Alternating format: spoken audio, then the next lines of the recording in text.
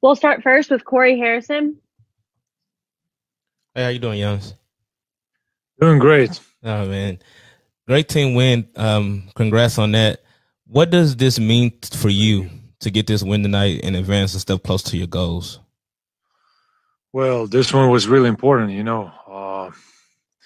We had to go hard way, and uh,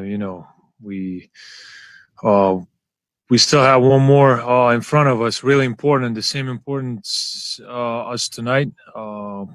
It's gonna be do or die. We that's how we build our confidence. That's how we build our experience. We're a young team and we're playing for something, and those games are really important for us.